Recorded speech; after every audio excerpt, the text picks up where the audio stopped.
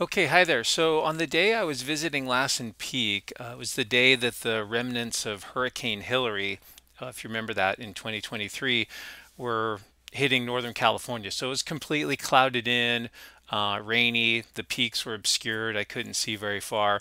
And so I thought before I take you down to the field video I made on the ground, which does show some cool things, I'd start with a little overview here of the eruptive history of this area around Lassen Peak.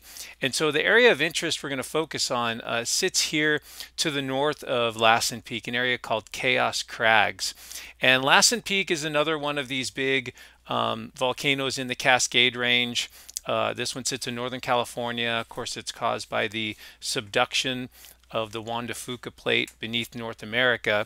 But let's look at Chaos Crags in a little bit of detail, this flank eruption on the sides of Lassen. And then I'll take you down to this roadside stop I made down here along the highway to look at the rocks in detail.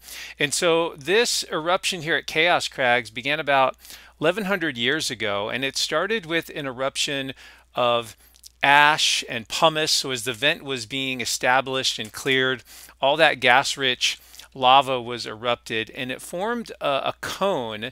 And you can see what's left of the cone here along the flanks of Mount Lassen. And this white area here is some of that pumice and ash that came out on when this eruption took place about, again, 1100 years ago. But after a period of time, the gas-rich portion of the magma was depleted. And so what then began to happen was you had the upwelling of silica-rich lava, but porous gases that just oozed out of the ground and formed these big mounds here, these blobs. These are what we call lava domes. So these lava domes that make up Chaos Crags were all emplaced after that initial explosive eruption. And the first one, Dome A, welled up, and then five more formed over the course of, in rapid succession. We don't have real timetable on like how many years were in between each one, but at least in the geologic record, it looks like they erupted more or less nearly, in sequence or sequentially, if you will. So you can see these big blobs here on the flank of Lassen that form Chaos Crags. And this is somewhat similar to what we saw on Mount St. Helens in the 80s, right after the initial explosive eruption in 1980. It continued to have eruptive activity as it just oozed out these silica-rich pasty lavas within the crater or near the summit area of Mount St. Helens. It did the same thing as well in the mid-2000s when it resumed some activity there as well. It just produced these lava domes. So these lava domes that form these thick, steep-sided masses here, there's six of them, even though they look like they all kind of merged together here, but there was more or less six sequential events that took place. And then we're going to fast forward to about 300 years ago. So about 300 years ago, these domes had already been in place, but one of them here, Dome C, actually experienced a catastrophic collapse, what we call a rockfall avalanche down I guess this is the northeast side. Let me see, is that the northeast or northwest? Yeah, the northwest side. Let me swing back around now. Down the northwest side and down into the lowlands down here. And all told, from start to finish, this first one went about 5 kilometers, so about 3 miles from the dome out to the leading edge of it here. Actually, kind of rode up onto, this is Table Mountain, and then rode up onto it, and then turned down this way, following the low areas here. So this is a big pile of debris, loose material, big rocks. I'll show you here in a second when we head down to the road. But this would be a dome collapse, not because the dome was squeezing out this hot pasty magma, because that can happen sometimes. Dome collapses while the dome is erupting are very common. This was after the dome had completely cooled and crystallized. Remember, this was 800 years after Chaos Crags had formed. So possibly it was triggered by an earthquake regionally that shook and destabilized this very steep, unstable side of the domes, or maybe it was just some sort of natural event. But nevertheless, this big area of just debris and just devastation, I suppose, is what's known as Chaos Jumbles. And so there was three of these collapses. The first one again was the biggest one, but then there was two more that occurred shortly thereafter.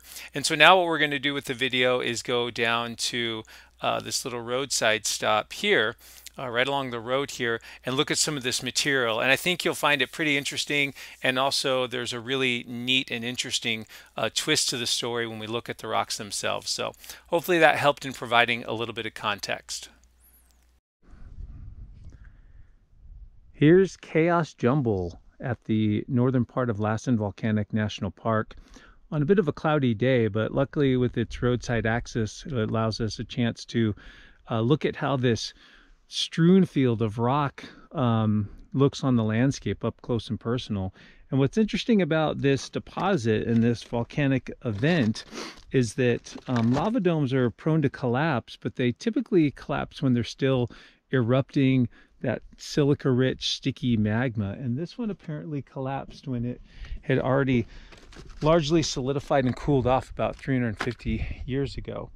But let's take a look at these rocks in some detail, because there's another interesting part of the story here, other than just the impressive debris field of rock that we see here going off in the distance. You can actually see some of this hummocky, lumpy topography. So it wasn't a sheet of debris that came across the landscape. It had high points and low points and areas where it was thicker than others.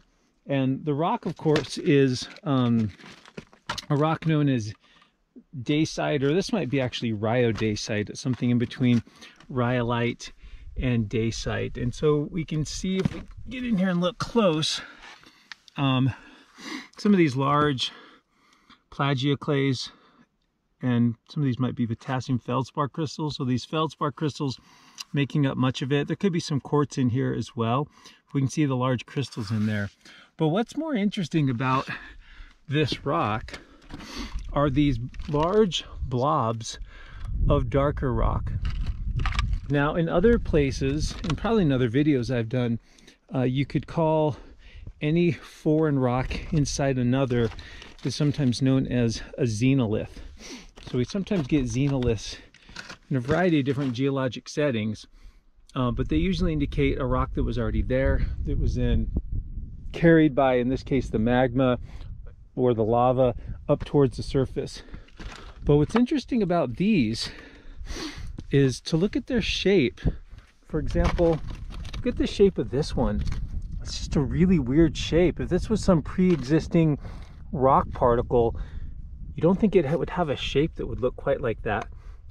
And so what these actually are, these blobs of rock, are darker. They're mafic. They're at the other end of the magma spectrum, essentially basalts, maybe basaltic andesites, but they're very different in terms of their composition than the pinkish rock that they're contained in.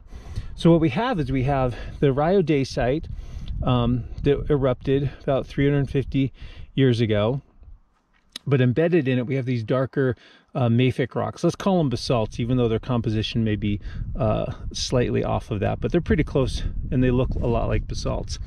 So what we have here is these blobs of magma are actually what are known as quenched inclusions.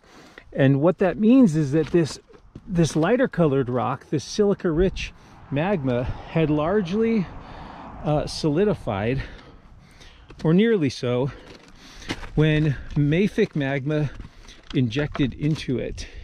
And as that mafic magma injected into it, it formed these blobs that we see here in different places. And so let's head over this way. It's a little difficult walking through this, obviously. See if we can look at a couple more of these up close. Here's a great example of just how irregular the margin is, right? If it was a typical solidified rock that was already there, you'd expect them to have, you know, somewhat normal looking boundaries as a particle or a class, but you can see the weird embayments here, just a very irregular boundary on them. Another one over here with kind of like a little offshoot coming off of it here. And so the idea is that these mafic magmas, these darker materials, were injected into this cooler silica rich magma here that forms the dacite or the rhyodacite. And it's thought that maybe that might actually cause an eruption, because if you push hot magma into cooler magma, it's carrying dissolved gases with it. It probably heats up the magma a little bit more, and possibly that triggers eruptions. I'm not sure if there's good hard data on that, but that's one model that's been proposed. So quenched inclusions, just a really cool and neat feature we see here at the north end of Lassen. And hopefully you can see how these are a little different than what we might call xenoliths in terms of their shapes, just their sheer volume. There's a lot of them in here. Like nearly every single rock fragment in here has, you know, one or several of these mafic inclusions embedded in it. So just another little fun part of the story here down at Lassen Volcanic National Park in Northern California.